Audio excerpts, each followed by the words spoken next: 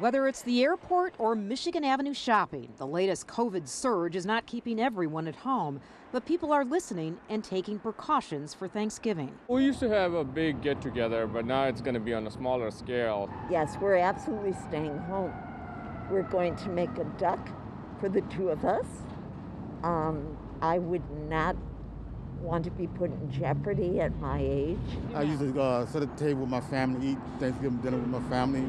But this year, Lake Charles Ride, just ride my bike. Smaller gatherings are wearing masks. These are examples of a philosophy called harm reduction. We see it every day in things like putting your seatbelt on or using a condom. Those are all harm reduction. They're not 100%. You could still get injured or pass away in a car crash. Erica Ernst with the Chicago Recovery Alliance says the idea behind harm reduction is reducing the risk rather than completely eliminating it.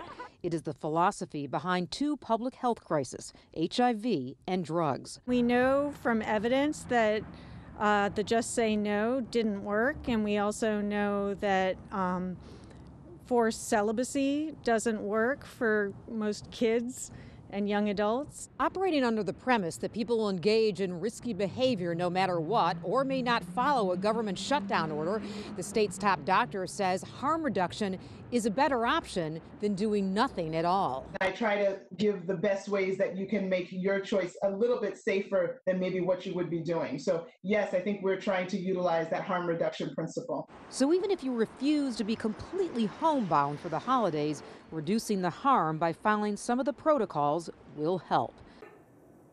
Hey, if you like that video, be sure to subscribe to our ABC7 Chicago YouTube channel.